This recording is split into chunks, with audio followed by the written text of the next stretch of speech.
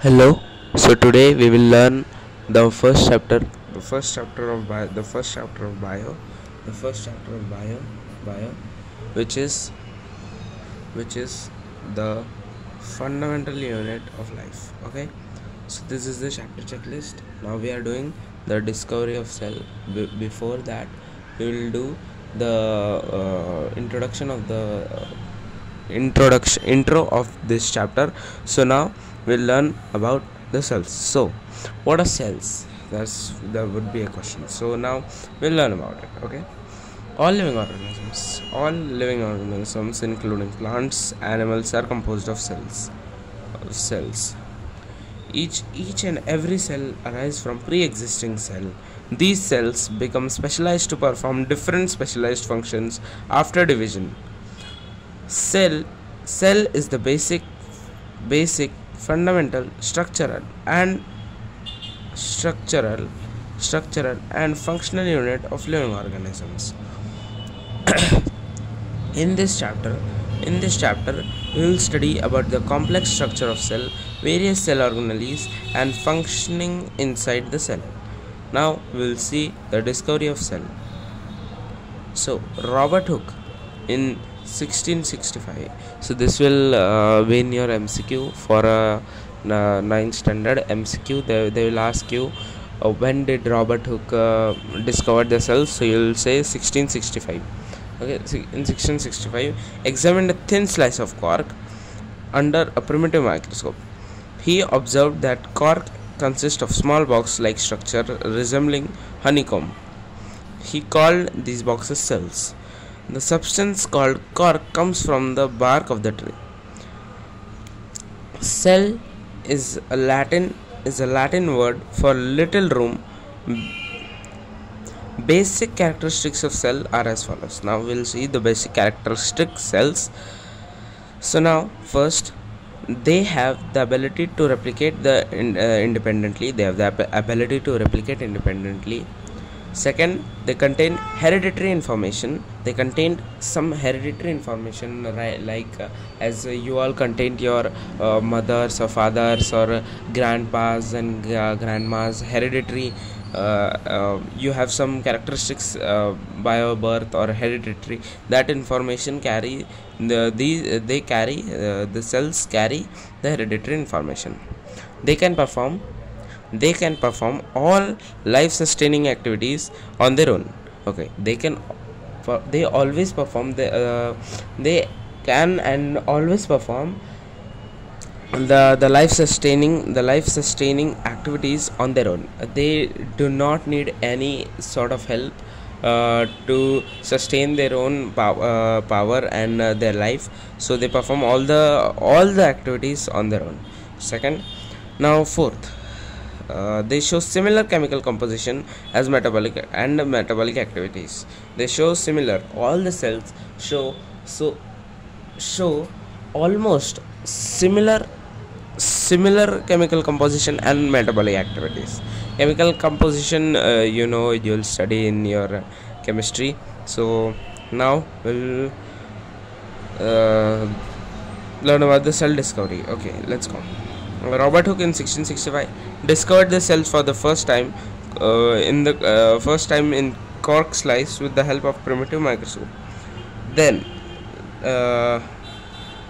Leeuwenhoek in 1674 discovered free living cells. Okay, so this would be the question that who discovered the first living cells. There would be options like Leeuwenhoek, Robert Hooke and many other, but you'll take the Leeuwenhoek, as Robert Hooke discovered a cork cells in the cork, but they were dead. As you know, cork is a dead part of the plant, so the cells were also dead, but the first living cells were found by Leeuwenhoek with his improved microscope in 1674.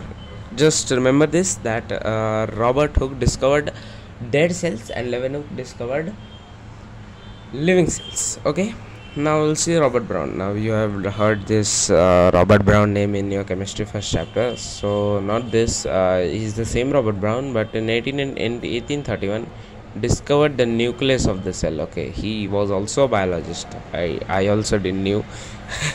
Okay, Schleiden and Schwann. Okay, in 1838 and 1839. Okay, Matthias Schilden and Theodor Schwann. These were the scientists who presented the cell theory, which states that all plants and animals are composed of cell and are the basic unit of life.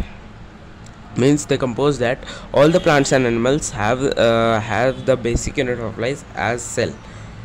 Okay, so now this Puringe in 1839 coined the term protoplasm from the fluid substance of cell.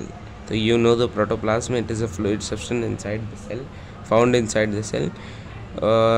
Now Rudolf Virchow in 1855 said that expanded the cell theory. He was also in the part of cell theory. Suggesting that all cells arise from pre-existing cells. As we learned here all cells arise pre-existing cells. So this is what. Now we'll go to the next page, and now we'll see the cellular composition. Now this part has been ticked back. We have done the cell discovery of cell. So now we'll go with the cellular composition in different organisms. Okay, so now we'll do this. Now see cellular composition in different organisms. So on the basis of the number of cells present in different organisms, they are classified into two types.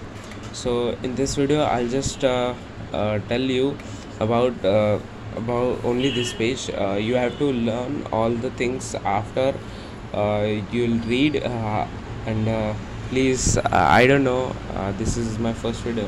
No, this is not my first video. Actually, this is my 5th video.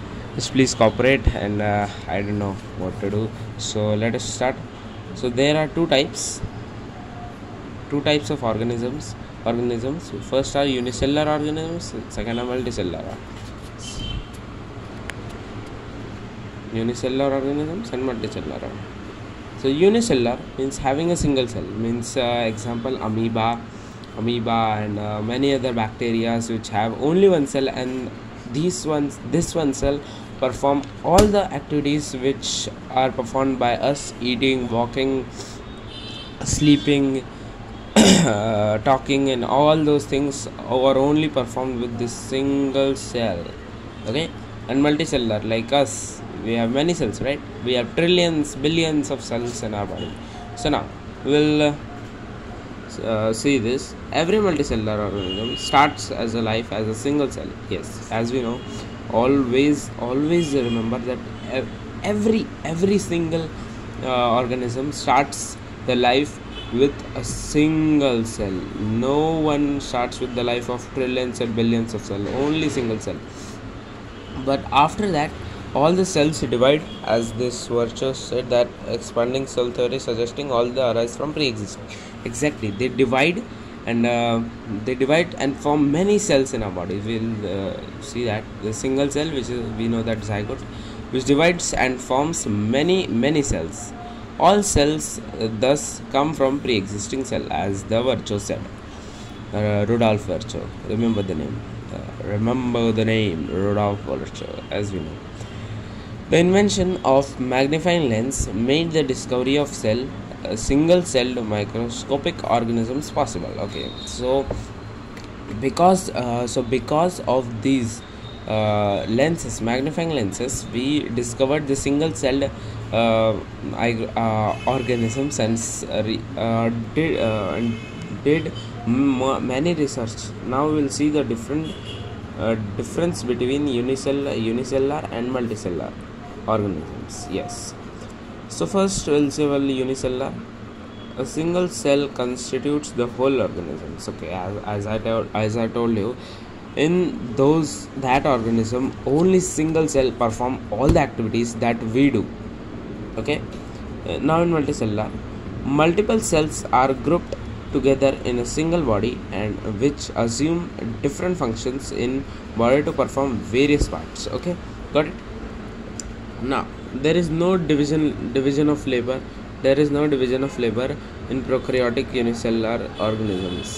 Okay, and but it may be seen within the cell of eukaryotic organisms. Okay, so we'll see about the eukaryotic and prokaryotic cells. I'll not tell you now, but yes, after that you'll study that in next video, I think so. Okay, let's go.